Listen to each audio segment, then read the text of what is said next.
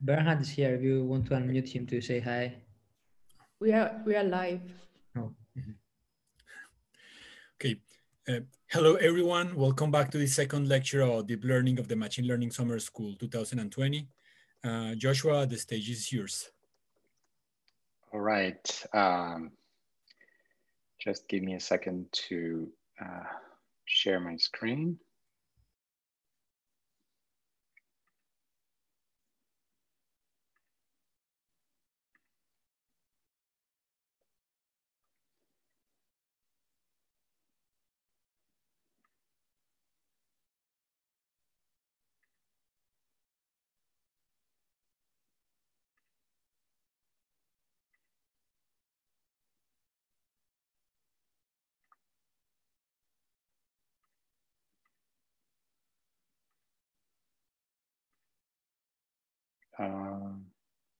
Did it work? No, we're not seeing the shared screen yet. Okay.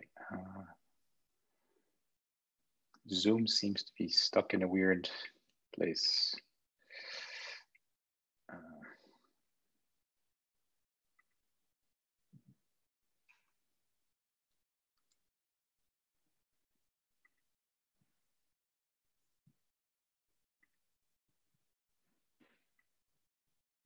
How's that?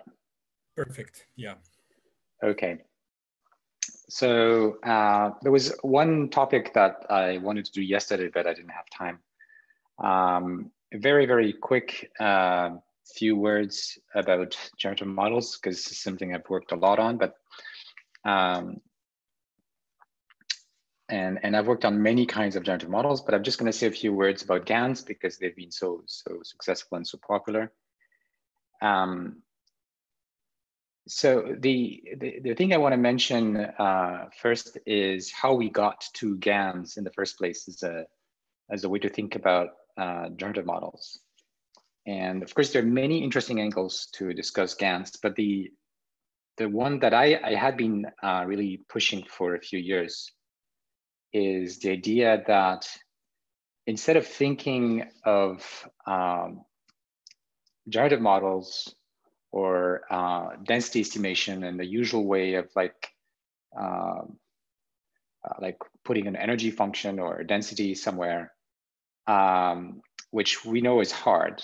I thought, well, we have these neural nets that do a great job at classification. Can we use a classifier to learn a density? And one of the motivations for this is that for the kind of distributions we care about, like that of images, the images, texts, a lot of natural distributions, the probability mass is concentrated. What does that mean? Is it means that you have a usually lower dimensional manifold where the objects in the distribution, the samples concentrate, and the probability would be high in those regions, and then it would be close to zero almost everywhere else, barring for a little bit of, allowing for noise and stuff. So there's a bit of thickness to these manifolds. And so if that's the case, then really the main job of learning complicated distribution like that of images is a classification problem where you would like to separate the, inside the region where the probability is high from outside. So we were not the only ones thinking about this. And in particular, I think the main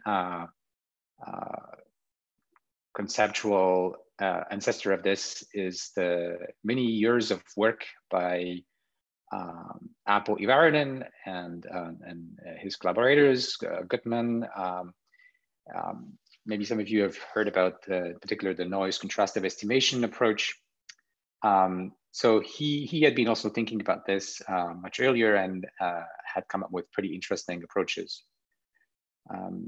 So one of the motivations for using a classifier is not just that, okay, it's easier to train a classifier, but why is it easier? One problem with things like log likelihood is you pay a crazy price for some mistakes, right? So for example, if I think about this in support classifier problem,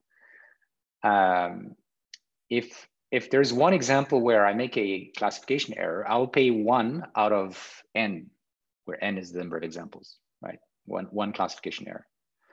But if I'm doing density estimation and I use log likelihood as a criterion, then I'm going to pay potentially infinite price for this one place where I said the density should be very small, close to 0, and my classifier or my density estimator put a kind of a false negative.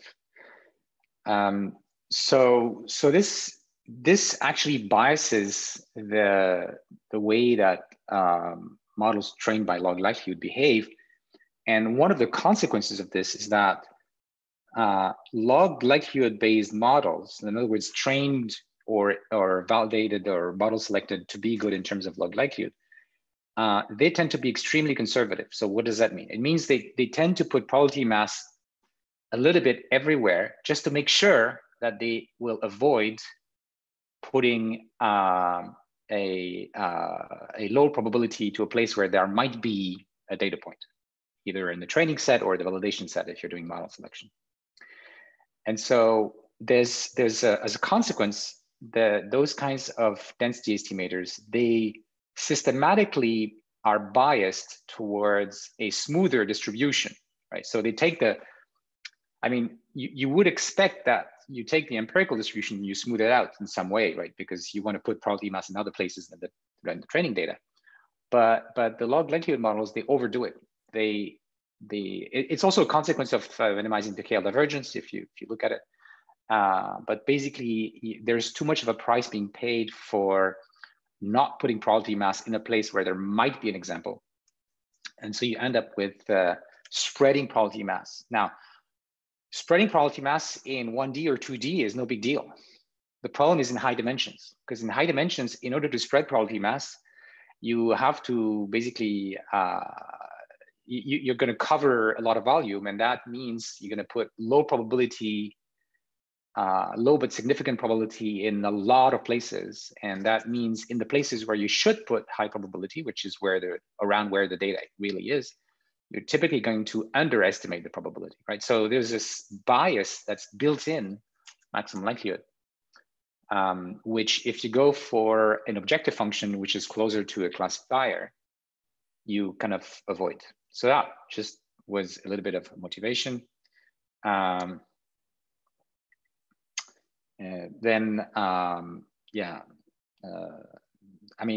GAN itself is one of many ways you could go and run with these motivations. There are lots of exciting aspects of it. Very quickly, we realized that it was not a usual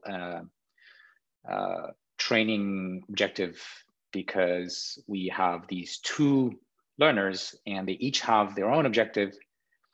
And so we tried to frame it in terms of a game theoretical setup.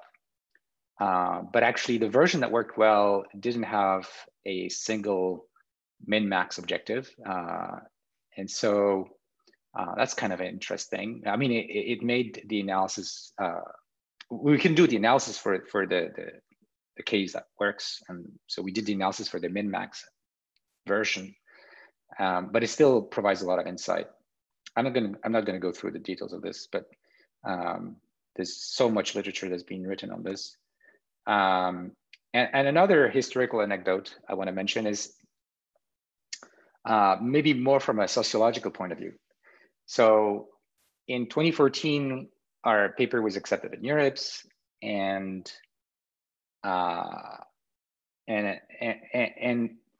we worked really hard before the deadline to get what we thought could be good results. And it was so hard to make the GANs work. I mean, as many people have found, that after the deadline, we thought, okay, so this is a cool idea, but it just doesn't work. Like, it's so hard to make it converge and so on. So we kind of dropped it. But other people picked up our paper and played with it, and played with the architecture, played with the way it was trained, and then managed to get amazing images, much better than the ones we had obtained. And so that's how GANs really survived and became something important. So the lesson to this, there are many lessons to this. So one of them is something really good might look like it doesn't work, but it needs a bit more work in order to get it to really succeed. And the other thing is, well, we're not living in our own little bubble. Fortunately, there are other scientists who might see things slightly differently, and it's super important to have that diversity of views so that we can make progress and build on top of each other's work. Yeah, so the one on the top is interesting to see the very quick progress in a matter of about 4 years from our early face generation in 2014 to gradually incredibly realistic images. And of course, once you have a good generator, you can use it to do conditional generation and all kinds of cool stuff, and style transfer and image to image. And I mean, it unlocked doors. Oh, I want to mention this as one recent application we've worked on. So this project aims at generating images to help people better understand in a visceral way what climate change could mean. And one of the things, so there's actually studies showing that people better internalize ideas if the information can be presented visually. So you might have a scientific fact, but somehow your intuitive mind, your unconscious kind of ignores it, especially if it involves making some short-term sacrifices, like climate change forces us to do. And so there are a number of people who have tried to think about how we could carry the information beyond the facts and the formulas and the figures that you find in papers. How do we make people realize what it really means to have changes in climate? And in Quebec, we've had in the last few years record numbers of floods in places where it was supposed to be 1 in 1,000 years. It happened like once every 2 years in the last 4 years, something. So we thought, okay, let's do floods. What does that mean? So we can train a GAN-related architecture to take as input the image of your house and turn it into a flooded house. That's the idea. Now, what makes it hard is we normally don't have input-output pairs. Like we don't really have that data. So it looks a little bit like what people have tried to do in style transfer and things like that. I'm not going to go into the technical details of this, but we ended up building a fairly complicated architecture. We already have some papers out, and we're writing longer technical descriptions of our work. Okay, now let me get to the meat of this today's lecture, which is really about System 2 deep learning, how we can extend deep learning to not just capture the intuitive stuff that it's good at right now with perception and low-level control and game playing and stuff like that, but also the kind of processing that humans are really good at, but require their conscious attention and awareness. The building block for this, as I'm going to hammer, I think, at least as a starting point, is the kind of trainable attention mechanism.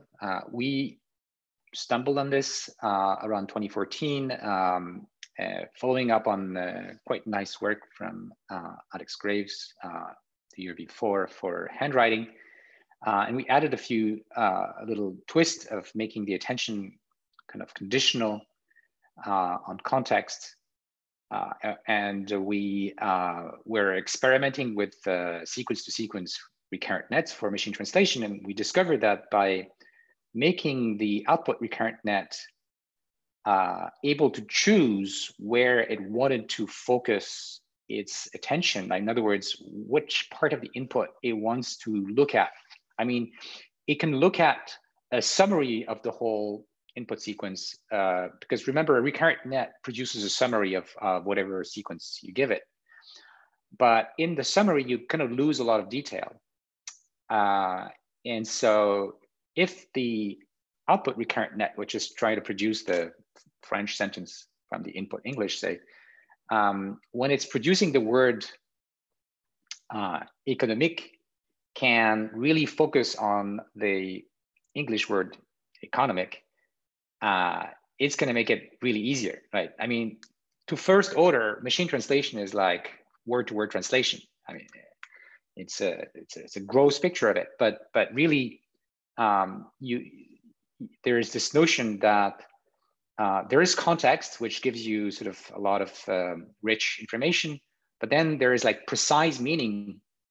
Like a good example of this is if I have a number in the input sentence, like 26, well, you want to make sure when you translate that it doesn't end up like 35, right? It really has to be 26. So you want to pay attention to those details. And so you want a mechanism in the neural net that allows you to focus attention on specific elements of the input. And now notice the word I use, element. So instead of seeing the input as a sequence, we can start seeing it as a set of elements. Of course, they come with some order, and we can represent that order in some way. And transformers have added this very nice notion that we can encode the order by adding an attribute to each of the elements, which is sort of a code for their position. That makes it easy to compare relative positions. But that notion of weighing the inputs with attention weights that sum to 1 over a set of elements, and then taking a weighted sum of these vector values as input for the next piece of computation you care about, that's the heart of the attention mechanism. And what immediately comes up is that for each object, you need to compute 2 quantities, one that is used to compute the attention weight, and that's what we call the key, and one that is used to compute the value that is sent to the next level.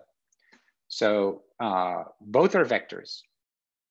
And the key is going to be matched in some way with a query that comes from the top, usually, at least in that machine translation setup. And so the guy on top is looking for something, and it's going to pick the inputs that somehow match this, and it's going to take the value vectors from those inputs and send it up. Now it's going to do all of this in a soft way, like with not a hard selection, but a soft selection, so that you can just backprop through the whole thing and learn how you could have done your attention better for next time.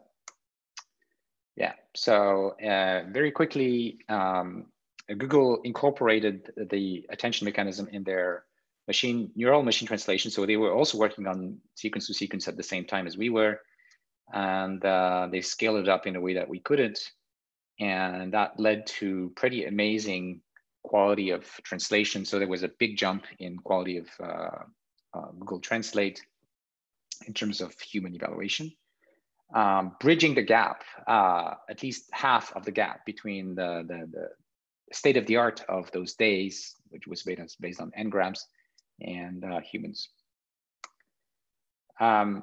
At about the same time, it's really interesting that people in other groups were thinking about very similar computational mechanism for memory access.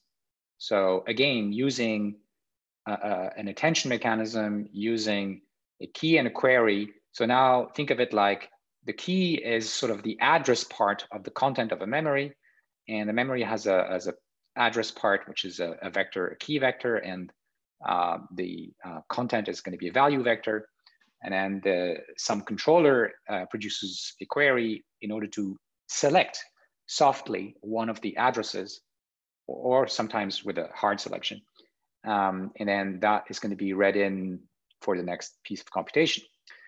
Now, the way to think about these attention mechanisms, like in the case of the translation, or in the case of memory, is really what we're doing is we're extending the state, right? So if we think of in terms of recurrent nets, we're, instead of thinking of the state of the recurrent net as the last summary, the last hidden state, the state is now the whole sequence of states. It's now everything in your memory. So now you have a huge state. It's kind of a non-parametric state, right? So one way to think about it is, whereas RNNs are parametric and they compress information from the past into a fixed size vector, when you use a sort of self-attention where you're allowed to look in the past sequence at everything you've done in the past, which is now a form of memory, you basically have an unbounded memory, and it become a non-parametric system. Not in the sense of the way that we represent parameters, but in the sense that we represent state information. So the state is non-parametric. And why is that useful? Well, it breaks the problem of long-term dependencies, which I've talked about yesterday, which plagues normal recurrent nets. So in a normal recurrent net, because you have to compress information into this fixed size vector, you have to throw away information, you have to lose information. And that throwing away information is basically what gives rise to the vanishing gradient, right? Because you have a many-to-one mapping, and many-to-one mapping means eigenvalues less than 1.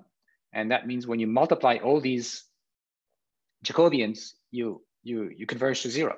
So if instead you allow yourself to store everything that you observe, which by the way, your brain is doing to some extent, your brain has enough memory to store your whole life as a video.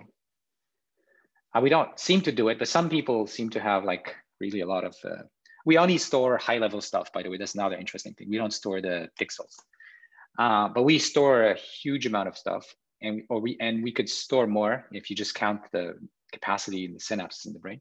So, and memory is cheap, right? Like in computers today, memory is the cheapest thing.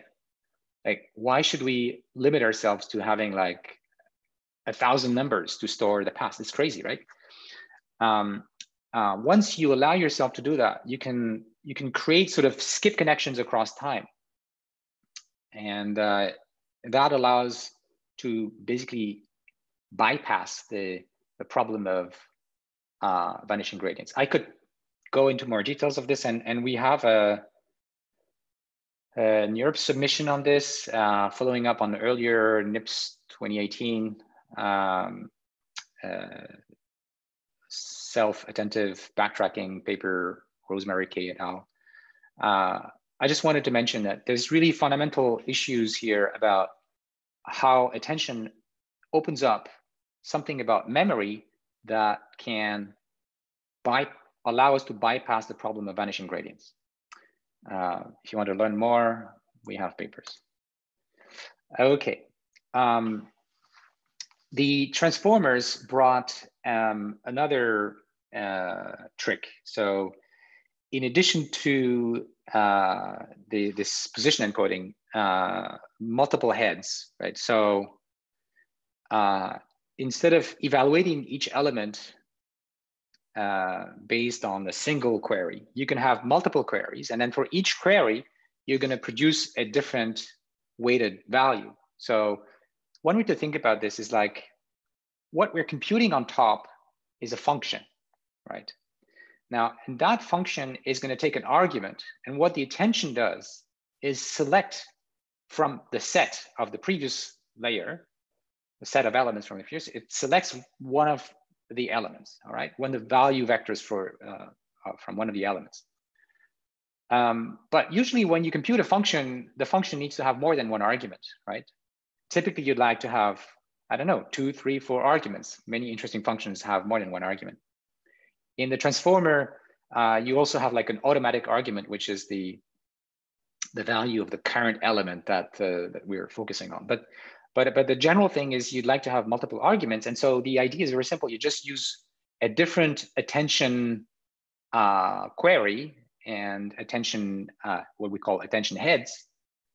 Each computes a different weighted sum of value vectors. And so now you can take multiple arguments, concatenate them as input for whatever the next computation is going to be.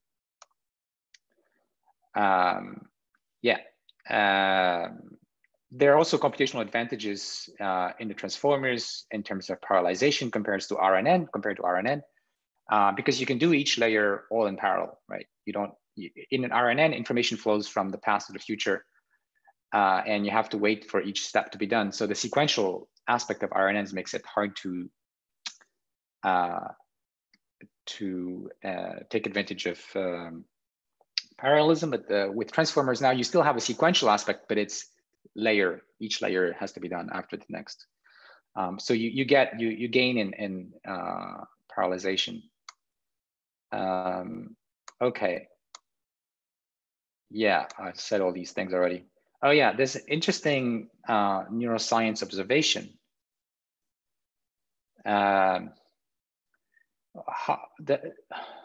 It looks like the brain is considering attention like if it was an internal muscle, right? So normally your brain controls your muscles, and the action space of your brain is like controlling all those muscles. But if you think about attention, it is a sort of internal action. It controls the flow of computation in the brain.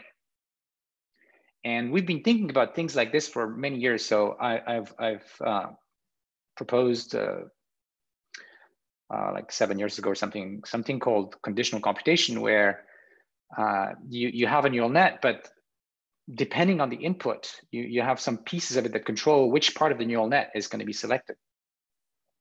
And we used RL to decide what were these internal actions. So actually these were early forms of attention mechanisms that gate what part of the neural net should be executed. So the brain seems to manage attention in a way that the same kind of neural circuits that are used to manage external actions. And part of that is we have an internal control model of like, if I move this muscle, what's going to be the consequence? Your brain kind of is able to predict what would be the consequence of an action before you do the action. That's how you kind of figure out what to do. It's not, you're not conscious of that, but it's happening. And it looks like the brain has a similar mechanism to kind of predict what would be the consequence of focusing your attention in a particular place versus another place, so it can use that to guide how to attend. All right, now why would we care about this attention thing? I mean, besides the fact that it works really well for NLP and that humans seem to use it, I think there's a fundamental machine learning motivation for this, which addresses a critique of neural nets that has been raised, for example, by Lake et al. That we would like to have machines, and current like standard neural nets don't do that. We'd like to have a machine that can dynamically recombine existing concepts, just like in the picture here, where you can interpret this sort of new fancy vehicle by drawing from your memory or the pictures here, vehicles you already know.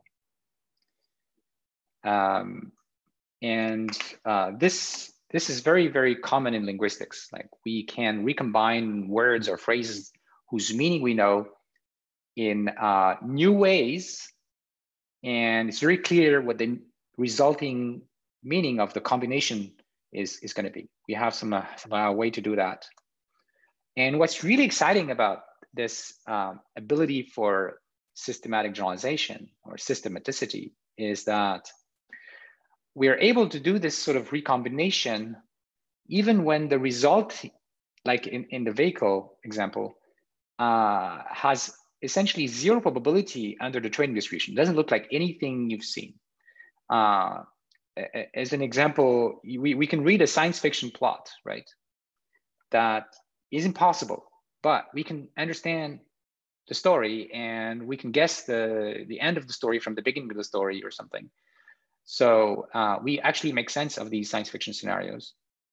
Or we can move to a different country where the traffic laws are different. Maybe you drive on the left versus the right or something. And we manage to adapt very quickly to such changes in distribution. When we are confronted with such situations though, usually we need to pay attention. Like we can't do it in automatic mode. So it looks like this ability to generalize out of distribution is tied to conscious processing and attention. Like somebody talks to you while you're on your first day in driving in the UK, when you were driving in North America or something. You don't want the person on the right to talk to you, right? And as I said, there's a number of papers, including experimental studies from our group, showing that it's hard to get this systematic generalization from neural nets if you train them in the usual way based on a training distribution and a test distribution, which is from the same distribution as the training distribution. I mean, a test set, which is from the same distribution as the training set. That doesn't work to select the kind of architectures which really can generalize out of distribution. So this issue of generalizing out of distribution, I think, is one of the hottest areas of machine learning these days. So for many decades, we have focused both our theory and our thinking about algorithms on normal generalization, where we assume that the test data is going to come from the same distribution as the training data. But and all our theory is based on this. But really, when you build systems in real world, like companies do that, or you're facing a different situation where the tool you're building is going to be used in somewhat different setting as your training distribution, because the world changes, because maybe you've trained, from data from one country and it's going to be used in a different country, and all kinds of reasons like this. So I think we can learn a lot from how humans manage to deal with that challenge. And by the way, not just humans, but it looks like mammals and birds seem to have also some form of this. If we take the inspiration from linguistics, like how do we manage to do it on the language side? A big aspect of it is our ability to reuse pieces of knowledge in new ways. Pieces of knowledge here being words and their meaning. So now it's time for me to tell you about system 1 and system 2, at least the way that I use those words. Very broadly, psychologists and neuroscientists have been thinking about different types of processing in your brain and tasks, which seem to call to different abilities. So one would be system 1 and the other would be system 2. And Dan Kahneman, who had a Nobel Prize for his work, wrote a very nice book, very easy to read on that story, Thinking Fast and Slow, which I encourage you to read. So roughly speaking, the system 1 computation is intuitive, very fast, parallel. and we don't have conscious access to it. So it's hard to express what we're doing there in words. And it's habitual. In other words, it's the kind of thing we can do repeatedly very well. We're very competent at doing these things, so long as we stay in our usual in-distribution setting. Current deep learning is good at those kinds of tasks that we do with System 1, like object recognition. System 2 tasks are very different. It's almost like the opposite, right? So it's everything about conscious processing. The way we solve problems using System 2 is very slow. It's sequential. We go through steps. Like if I ask you to add 34 and 36, you can do it in your head. In fact, if you're used to doing mental calculation, you might even do it with System 1.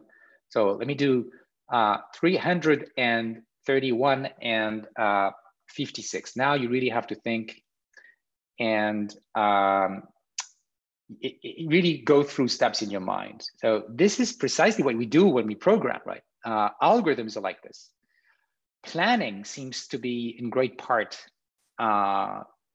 requiring System 2. It might also require System 1, and reasoning in general, right? So think of planning as a special form of reasoning.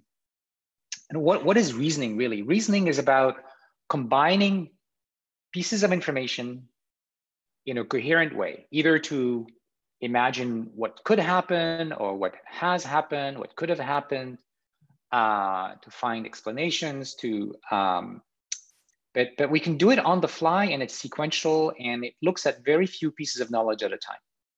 And what's nice about System 2 is we can talk about it, right? So the knowledge that we manipulate at that level can be communicated. It's verbalizable knowledge.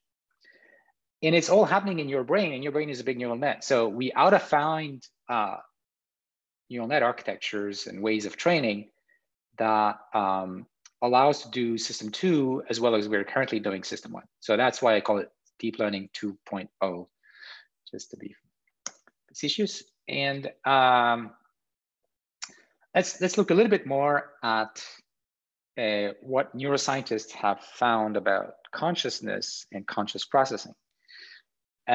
So first of all, the study of consciousness is fairly young. For most of the 20th century, it was considered a taboo to study consciousness in science. It was the realm only of philosophers and theologians and stuff like that. But in the last 20 years of the last century, things have changed because we suddenly had access to fMRI imagery of the brain, and it allowed scientists to find that the kind of processing that you do when you do this intuitive System 1 task translates into different neural patterns, neural activity, than when you do sort of conscious processing. And so it looked like, consciousness was not just some sort of mysterious energy that flows between our minds and, like some remnant of the soul, but actually had a physical reality that we could study in the brain.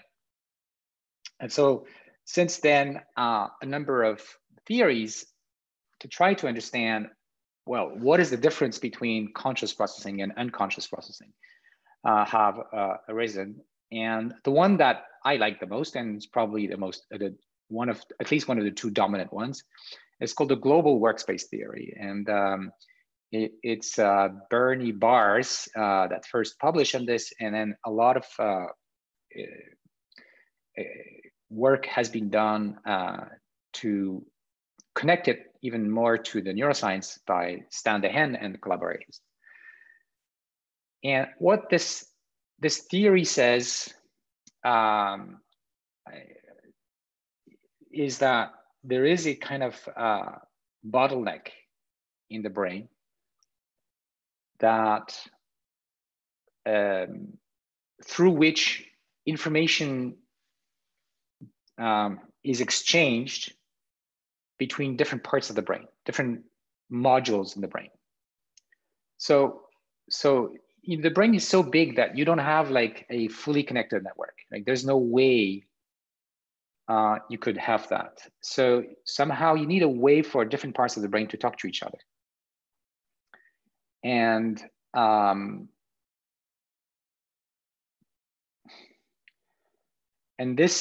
this form of processing emerged that is present in mammals, which does it through something that looks like a blackboard or a workspace, a working memory, where selected aspects of the current computation in some parts of your brain get to be copied. So now you have a notion of indirection and attention. Some elements in the computation that's going on in the brain is going to win a competition, and it's going to trigger a cascade of signals in the brain, very, very loud, that is going to broadcast that information to the whole brain. Right? So this is a very different style of processing than what we're used to thinking with classical neural nets, where the meaning of the signals that are carried through by the neurons is always the same. Here, it depends on what has been selected by, what part of the brain won the competition and what message was sent. So now we have these messages, and they have to be exchanged between the different parts, and they have to be somehow encoded in a sort of lingua franca, so that the different modules can talk to each other and carry those indirect messages. So that's the basis of this theory. The stuff that has been selected goes into this short-term memory, and it heavily conditions both perception and action, mostly action, but also perception. If you've done if you looked at the video with the hidden gorilla, you will know what I mean. So you can not see things based on what you're expecting, for example, at a high level. So there's a very strong top-down influence, and of course, it drives your decisions and actions at every moment of your life. There's an interesting also view of what's going on with why do we need a sort of single point of passage, is to force a form of coherence between different parts of the brain. And if you think of your brain as a sort of simulation machine, right? You can imagine stuff. So your brain is running this simulation, but because the knowledge is distributed across the brain in different parts of it, and the simulation could call upon any of these pieces of knowledge at any time, you need all the parts to coordinate to create that simulation. And you want to make sure that they do it in a coherent way. So, I mean, potential explanation for why we need this bottleneck is to create that forced coordination. And because we only have this one brain that runs one simulation at a time. Okay, so let's go back to the machine learning perspective on this. So my view of system 1 and system 2 from a kind of abstract machine learning perspective is thinking about it from the perspective of inductive biases. It's like if out in the world, there are statistical dependencies that our brain is trying to capture. And well, learning is hard, and it gets easier if you make the right assumptions, right? This is what machine learning is all about. Priors, inductive biases. Every learning algorithm is really bringing an inductive bias, right? But sometimes you have assumptions or priors that could work well for some aspects of the world, but not for other aspects. And one interpretation of the system 1 and system 2 thing, at least one aspect of it is, it may be that there are these priors that work well for verbalizable knowledge, but don't necessarily work well for non-verbalizable knowledge. So if that was true, and the verbalizable knowledge, even though it didn't cover everything in the world, would be useful for something.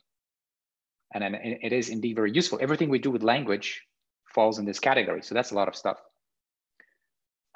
Then it would make sense to have two systems, two types of computations in your brain to be able to exploit the aspects of the world that satisfy those priors on one hand, but also have capability to model things that don't satisfy those priors using a different style of processing. So that's the way I think about system one and system two. And so if we think of it this way, then from a machine learning theory point of view, what we want to do is clarify what are those inductive biases. Like if we can understand those biases, then, well, maybe the brain is implementing some of them in a particular way, but we don't have to do it in that way. And it would help us really to guide our search for architectures and algorithms. If we have a more abstract notion of what we're looking for, what those assumptions are, because then it can tell us the kind of experiment we can do to test theories about human intelligence, as well as guide different explorations of architectures and algorithms. So here's my initial list of inductive biases, which I think are associated with system two. In other words, many of these things don't quite work with current deep learning, don't quite work with intuitive knowledge. All right, so I'm going to first give you a quick intro to each of them, and then I'm going to go through some of them in more details with some of the work we've been doing around them. So the first one is one I wrote about 3 years ago in a paper called The Consciousness Prior. And it's the idea that for those high-level variables, so now I'm going to call them these high-level variables or semantic variables. Semantic means it's connected to the meaning of things we can verbalize, like words and phrases and stuff. So these semantic variables, they have a joint distribution, well, like any variables. And that joint distribution is highly constrained in the sense that the corresponding factor graph is sparse. So the factor graph is just a way to represent the graphical model in which we associate each of the statistical dependencies with a potential function, like a little parametric entity, which specifies how a set of variables is interdependent with each other in that small subset. And sparse here means that those sets of variables which interact directly, they're small sets, right? So the graph is very sparse. So I'll come back to that and I'll give you examples to justify why it makes sense. Now, this is a very, like a declarative constraint. It's about how the joint distribution looks like. It's not completely clear how to turn that into algorithms that do inference, for example, which your brain is doing. But we'll come back to that. Another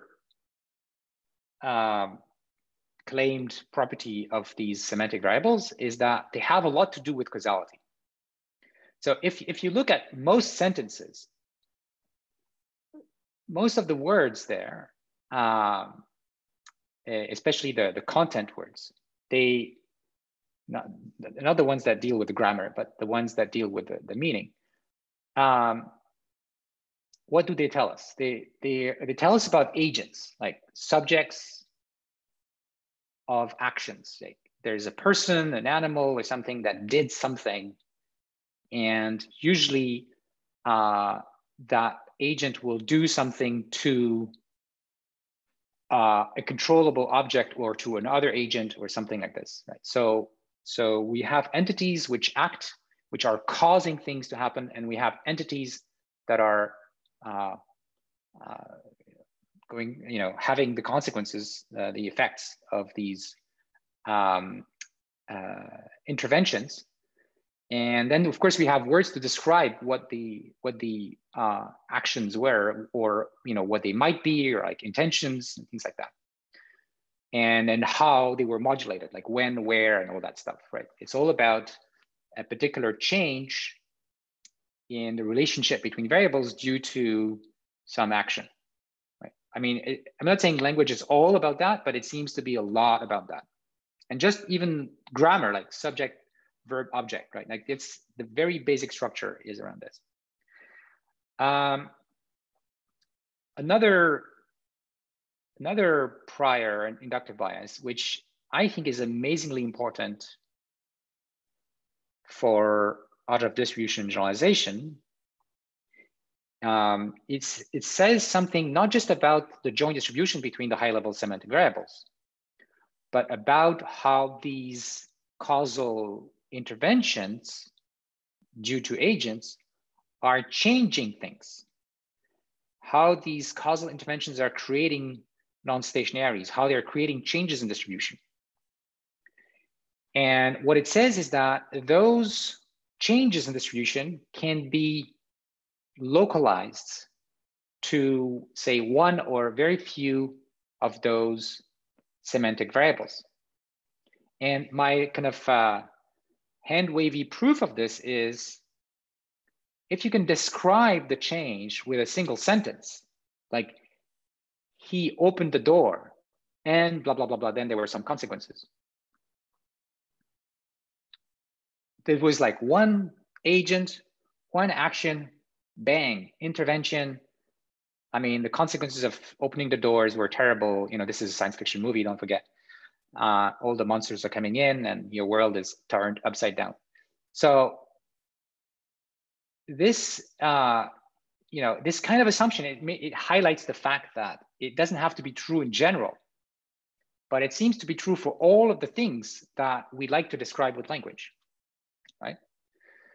And why it's important? Because it provides us a very convenient assumption to deal with changes in distribution, as we'll see. Because if the change can be localized to one or like a couple of variables, it's going to be much easier to explain the change, to adapt to the change, right? Very few parameters or variables need to be, doing some sort of inference over in order to figure out that modification, which seems to change the distribution.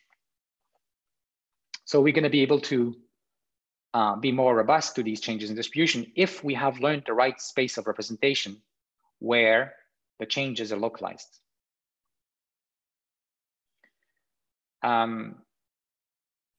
Another assumption, which I almost took for granted from the beginning, when I said that the high-level variables are semantic variables, is that there's got to be a fairly simple mapping between those high-level semantic variables, which you can think of as the output of an encoder that takes perception, sensory signals, and outputs these high-level representations, which could still be distributed. But there should be a simple mapping between those high-level representations and sentences, words, and so on. Not necessarily a one-to-one thing, but something fairly straightforward. Again, I mean, the psychological evidence for this is everything you do consciously, you can report verbally. It's not always easy to explain everything that you're thinking about verbally, but at least you can describe it pretty well.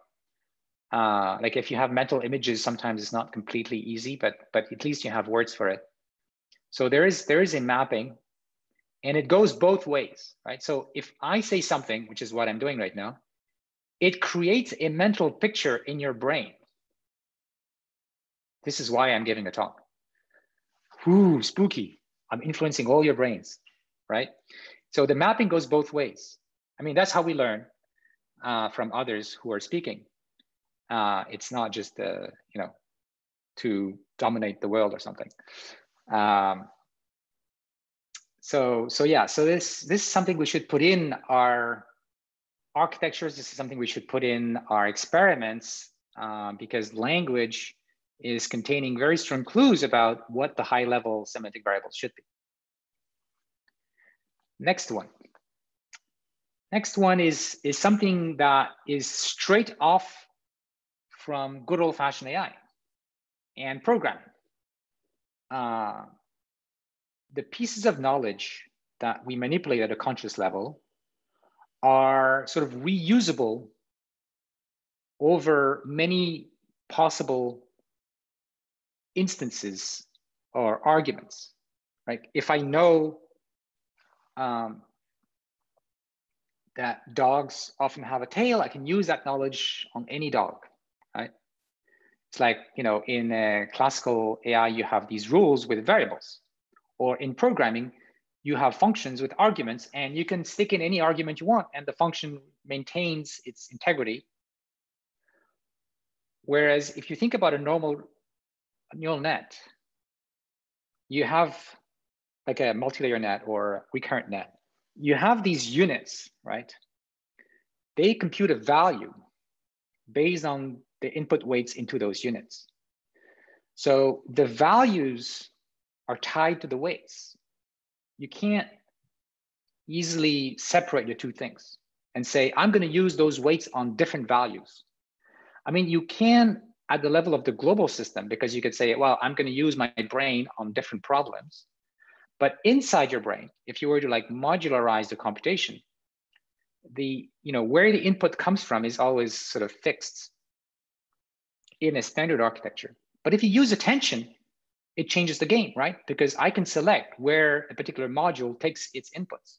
So it's like a function in programming where I have the code, but I can provide with my attention mechanism different arguments, and then it's going to apply the same computation on different inputs. So attention really unlocks this possibility of having indirection and defining a kind of generic processing or rules or not pieces of knowledge that can be applied to different arguments. And so we have placeholders for these arguments, which you can think of variables, right? Another inductive bias, which maybe is less obvious, and you know, I'm not as sure about it, but it seems plausible. Well, actually, there is some neuroscientific evidence for this. The encoder that maps low-level stuff to high-level stuff is stable. Stable means it's not something that changes every day. It's something, if from a machine learning perspective, it would be something you would converge to, even though the world is non-stationary. We sort of converge to this mapping, right? I mean, we can add new variables, but and we can tweak them. It's not that we're not learning them, but it's not like other aspects of the world, which may change from a week to the next week as a result of the intervention of some agent, for example. So meaning is something that's fairly stable and robust to changes in distribution. And one neuroscience sort of fact that supports this is the lower levels of your visual system, they don't like to change. Because the low-level features should be stable properties. And so if we give you these weird glasses that turn the world upside down or stuff like that, it takes you a long time to adapt. Whereas high-level features, like if I give you dark glasses, you can instantaneously adapt to that because you don't need to change your low-level features. You can just change some high-level thing that says, oh, I'm wearing dark glasses, so things are going to be dark, and otherwise I can do as usual. I can factor that in whatever I interpret, and I don't need to change the whole visual processing pathway for adapting to this. So there are things we can adapt to quickly, and they seem to be high-level stuff that we can verbalize, like I have dark glasses on. But things that, in order to adapt to some things, would require like really changing the low-level features in the encoder. Your brain seems to be very resistant to that, right? So there's a prior probably there. And the last one I want to mention is connected to what I said about memory and self-attention to look back into the things we've done before. One of the things that we are investigating is how this self-attention ability, like basically looking back into your past memories, can be used to perform credit assignment. So, we do this consciously often, like, you did something wrong and then you realize later, and then the memory of when you did it comes back to you, and probably there's something that changes in your brain so that you wouldn't do it again, or you would be less likely to do it again. So that ability to do memory access in order to do credit assignment can work if you don't need to recover from memory 1,000 things. But if you only are, if it's sufficient to recover like 1, 2, 3, 4 things. And those things, if it's more than one, maybe it was a chain of things that you did which led to this mishap. And you realize that there is this causal structure, and now you can do counterfactuals, like if I had acted differently, what would have happened? This is all happening in your brain, and it's happening in a conscious way. But it only works well if the sort of causal dependencies that your conscious part of the brain is handling involve very short causal chains. Right? And again, this is an assumption about at least some aspects of the world, but not necessarily everything. And again, you can prove this by considering how we explain things, that have happened in the past and explain as a causal chain. We make up a story. The story is not like 1,000 books. The story is a few sentences, right? So again, that's sort of a illustration that the verbalizable knowledge seems to embody this kind of assumption about the causal structure in this case. Okay, maybe I should make a pause here in case people have questions. Yes, Sergey, do you have a question, right? You can unmute yourself and ask. Are you talking about me? Yes. Sorry, I think I just pressed the button. And have a question. Sorry about that. Very sorry. That's all right. I can continue. Okay. Yeah. Okay, so let's go a little bit deeper in some of these things. I've spent a lot of time, but it's sometimes good to revise these things. So here's an example of the sparse factor graph assumption. I say a sentence like, if I drop the ball, it will fall on the ground. Clearly, I can make a very strong prediction on like the position of the ball based on what, like 2, 3 variables. You had it in your hand, you drop it, there's a ground, yeah, it's going to end up on the ground. So this is surprising, right? I mean, we're used to this, so we don't think about it, but think of making a prediction about a pixel in an image given 4 other pixels. How good do you think your prediction is going to be? Pretty bad. Try it. I mean, we've tried it, right? Like we've tried to train ConvNets to predict the next pixel given 4 pixels, and that doesn't work very well. You have to enlarge the context to include a lot, pretty much everything before in some sequence order of visiting the pixels to get good probabilistic models of images. So in general, for the low-level data, this assumption is not true. So this is an illustration of the separation between system 1 and system 2, that you have to transform the representation of the world into that high-level representation space to achieve this property of a sparse factor graph. It is not a natural property that you get for free in general. It is a property that is true only when we map the data to that space. And when we map it there, we might lose some information. We might lose some details. So you still need system 1 to carry the parts that are not verbalizable. How is it, like a picture is worth 1,000 words, right?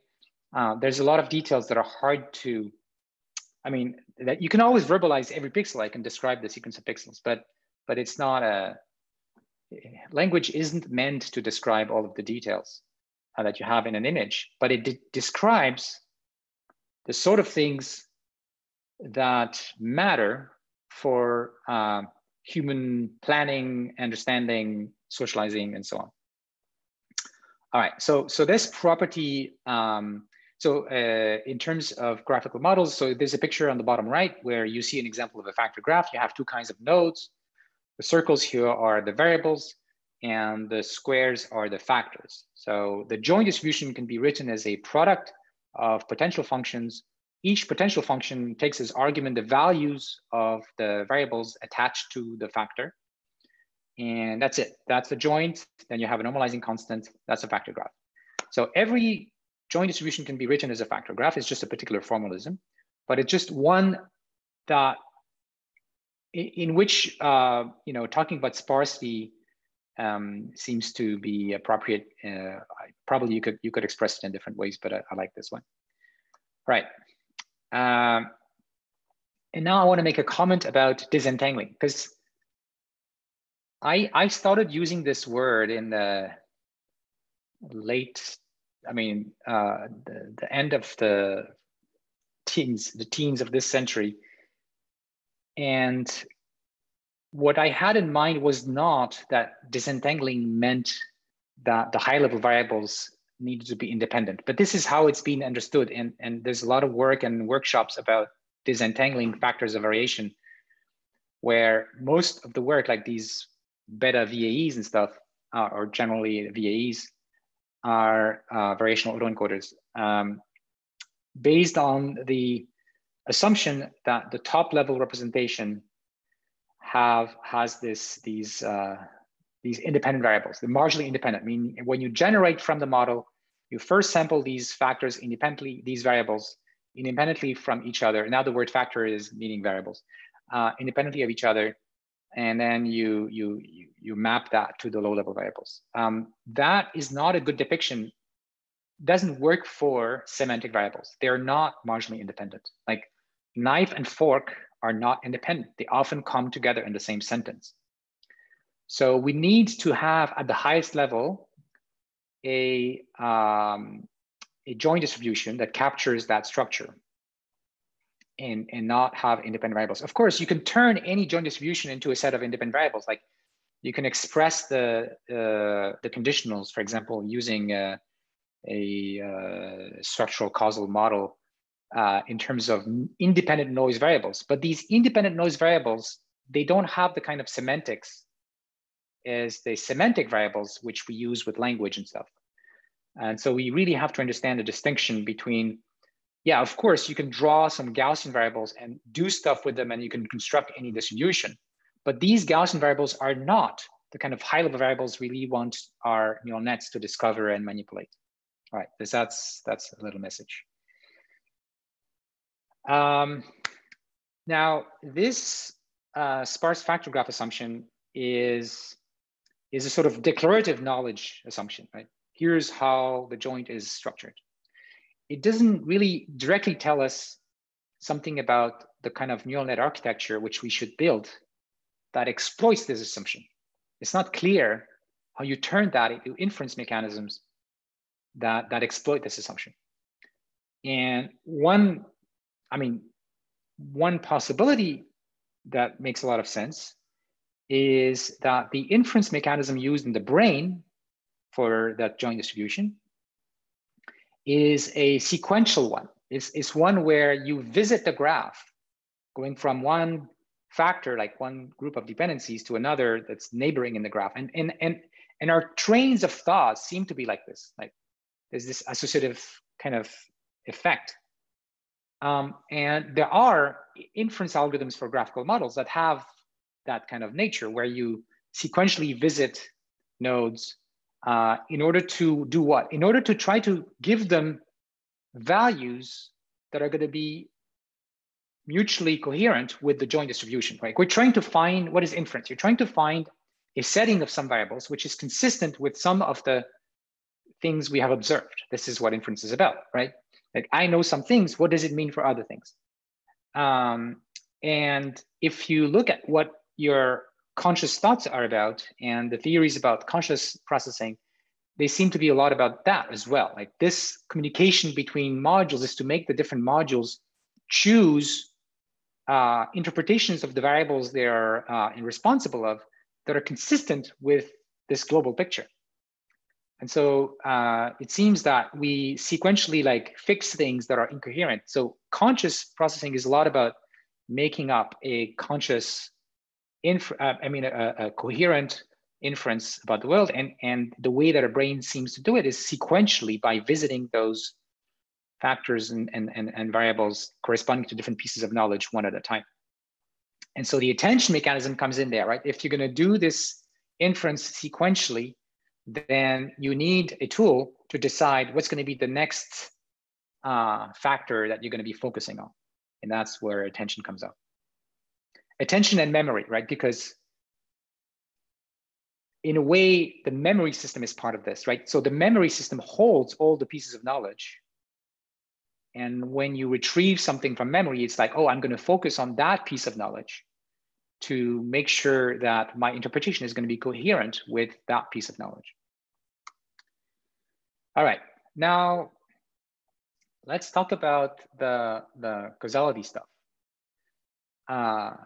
So one of the dreams of the early work on deep learning was that we would build these machines that take raw like pixels and map them to high-level representations, abstract representations that capture what I would now call like semantic variables and causal explanations and stuff. And so when you ask what would be the right representations at the top of these neural nets, a very nice answer that at least I would like to see and that we've had in mind for a couple of decades is that, well, they would be essentially causal variables explaining the observed input data. And so this, of course, raises the question of how are we going to discover those variables? Like usually we don't get labels for them. I mean, sometimes we do, but we don't necessarily get all of that. And we also need to figure out how these variables are related to each other, what kind of dependencies, what kind of causal structure they exist between them. And also we need to learn how interventions work, right? So we need to learn how that graph is going to be manipulated, how its values can change as a consequence of actions, because we are agents, we are acting in the world. It's a huge part of our knowledge. As I said, in language, it's all about, when I say it's all about causality, you got to equally say it's all about agents acting in the world in order to achieve something, right? Okay, so that's a big order, but that I think we need to do more machine learning, aiming to learn both this encoder decoder that maps low-level stuff to high-level stuff and vice versa, and how the high-level stuff is structured causally. Okay. Now let's talk about the changes in distribution. So I talked a little bit about it earlier. Let's try to go a little bit more detail.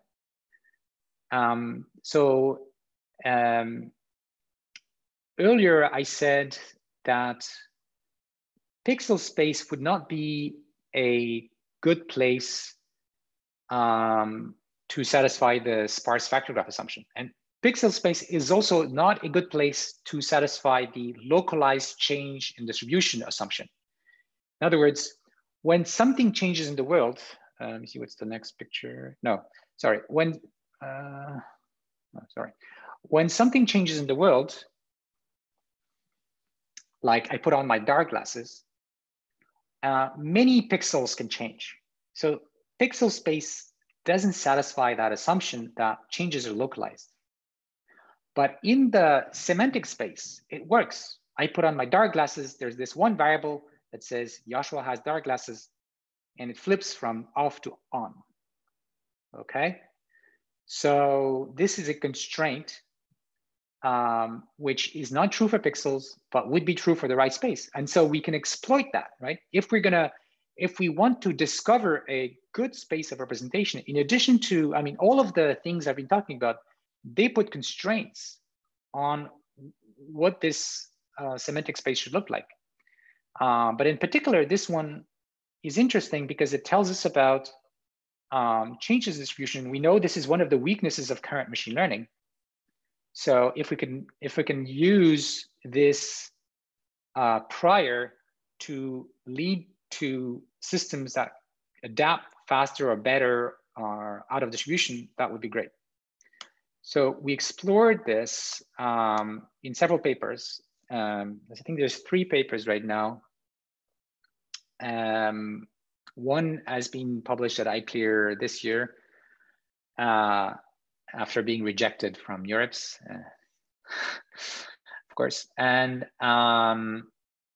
the other is on arXiv and is submitted, and there's a third one that is also submitted. So the first paper looked at the case where you just have 2 causal variables. Let's call them A and B, and you're trying to figure out whether A causes B or B causes A. It seems like a very easy problem. Actually, it isn't. And there's a lot of literature in causal discovery to try to address this even very simple case. What we are doing in this paper is we are going to assume that somebody tells us there's been a change in distribution between the joint of A and B, but the person doesn't tell us what the change was, which variable was modified. So we're going to assume that the change is localized, right? We're going to assume that the prior, the inductive bias is good. Well, actually, it could be good for the A-B level, but then one variant of the experiments, we have actually X and Y being the observed variables, and the locality of change is true for the A-B space, but it's not true for the XY space. And so this will force, this inductive bias will force the discovery of A-B up to permutation, other rotations. It will force the discovery of AB and the causal structure between AB given only observations of X and Y. And what we see in the figure here to illustrate what is going on is that we have these 2 curves. On the X-axis is the number of examples in the new distribution. So it's a small number, right, like 20. And on the Y-axis is the kind of online log likelihood, how well you're doing given that many examples on the new distribution. So if you were to measure on a test set, a big test set, how good your model is as you see a few new examples. What you find is that the model that embodies the correct causal structure, and in fact also the correct mapping between the X, Y, and AB, learns a lot faster. Right, so it converges to the asymptotic answer very quickly, whereas the model that doesn't have the right causal structure takes a lot more time. So there are a number of lessons from this. One of them is asymptotically, like when you have a change in distribution, if you wait long enough to have enough examples of the new distribution, then every method works, and you don't have any signal to tell you about, for example, the causal structure or what is a good space of representation. But if you look at the early early stages, when you only have like a handful of examples, this is where there is the biggest disparity between the good models that have the right causal structure and the right causal variables, and the bad models which don't. And so that is saying something about how we should do our machine learning experiments. Like, we should stop doing purely IID, experiments. We should like build experimental setups where the distribution keeps changing, and it keeps changing often. Like, you see 10 examples, bang, something happens, distribution changed. What's interesting is that the way we did it in this paper didn't require to know what the intervention was. In much of the literature on causality, first of all, people assume that we know what the causal variables are, we directly observe them.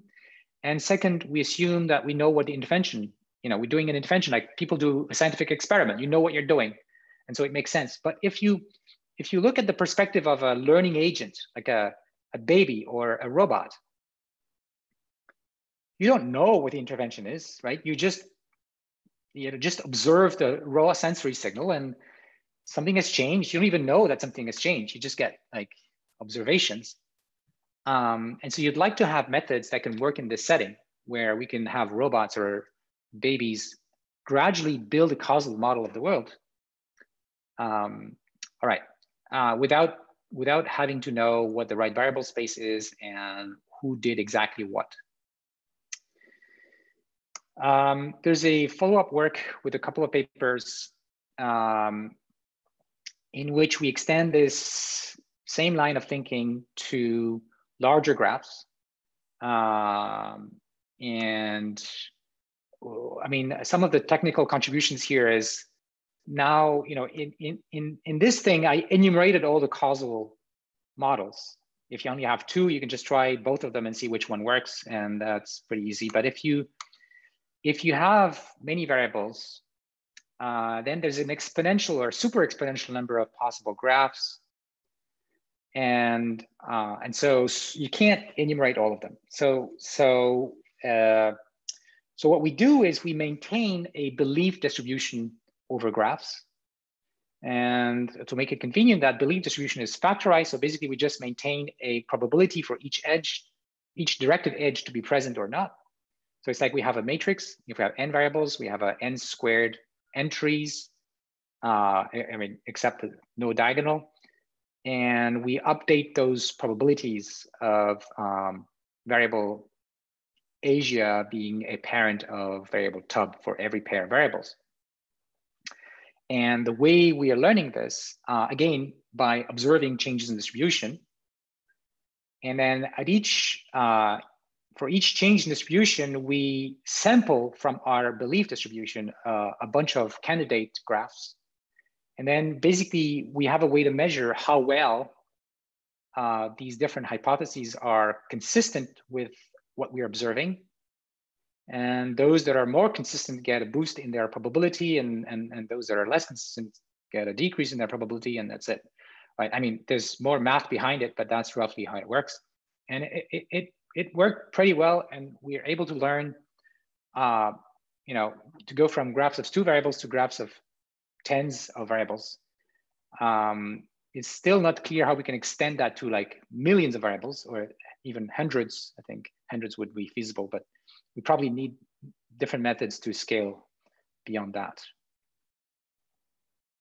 Another interesting part of this work is that in order to make this work, we need to include, as part of the machinery that does the discovery of the graph, a piece that does inference over the intervention. In other words, the neural net, this is all full of neural nets. Each conditional is a neural net. So, but by observing how the different neural nets are behaving, we make a guess, a prediction, if you want, about what was the variable which received the intervention.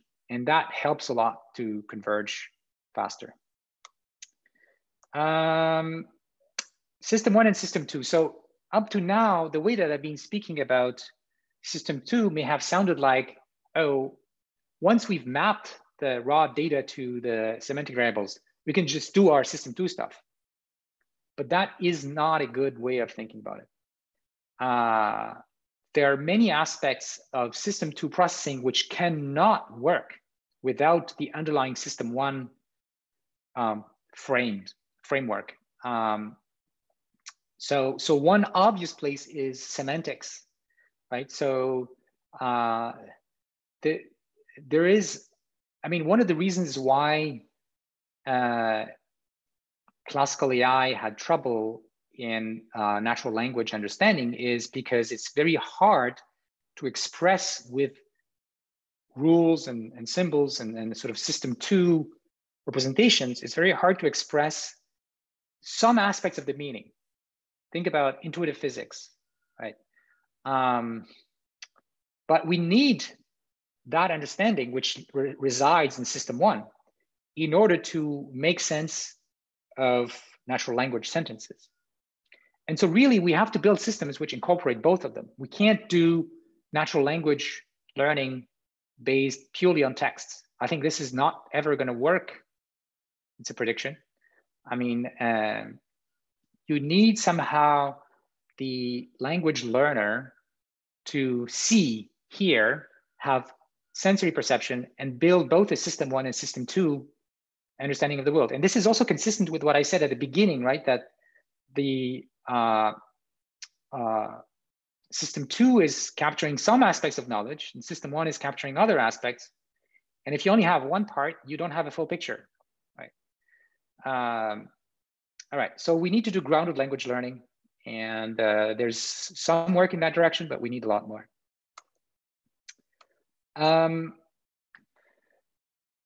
So let's talk about inference. So the previous work on these causal neural nets, they were really learning the declarative part of the system 2 knowledge.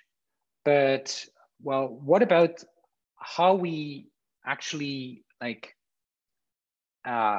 make predictions about the future, solve problems, like basically do inference?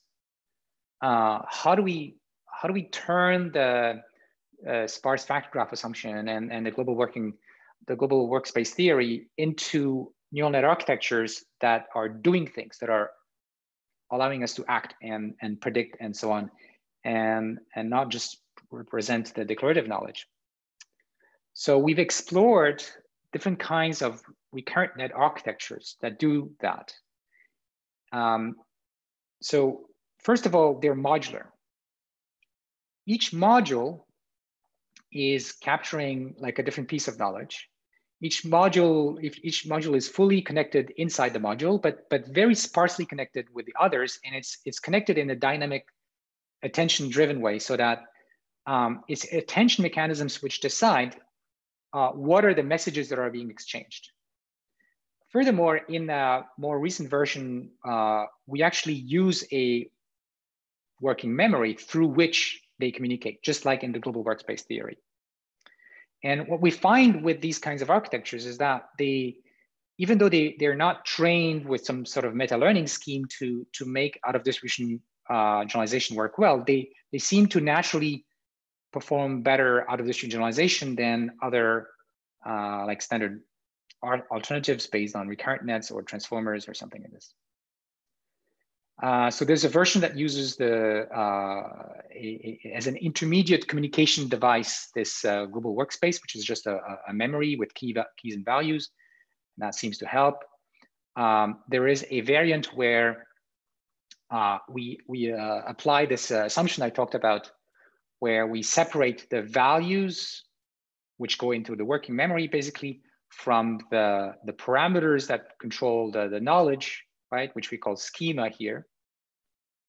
So the same schema, so for example, if you have the Pac-Man here, the same schema can be applied to different characters in the game. And the same character at different times, maybe in different states, and in these different states, maybe different schemas might be applied. So we want to separate the objects that are being manipulated from the functions that operate on them, right? So it's a modification of the architecture that again uses attention, but now it's double attention, right? Now we have to choose, like which object is going to go with which schema. And again, there's competition between them in order to achieve that. There's another piece of work I want to mention where we combine the RIMs with meta-learning. Meta-learning allows us to explicitly train so that you're going to get better out of distribution generalization, and that helps.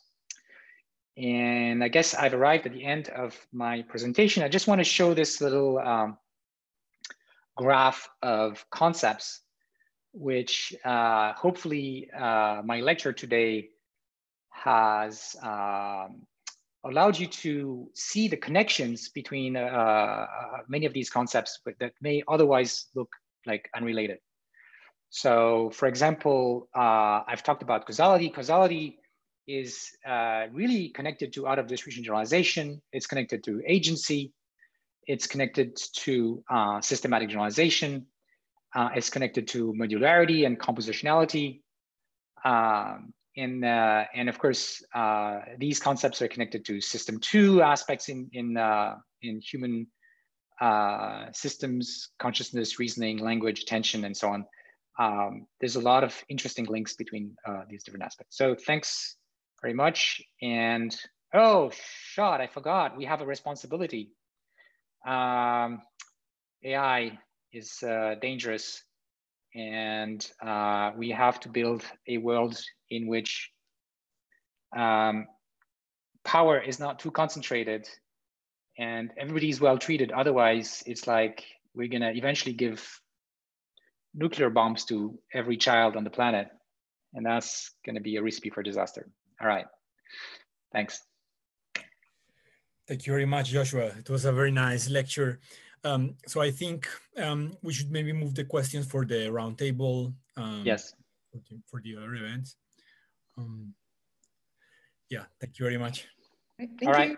you. Thanks. See you later. Thank you. Bye-bye.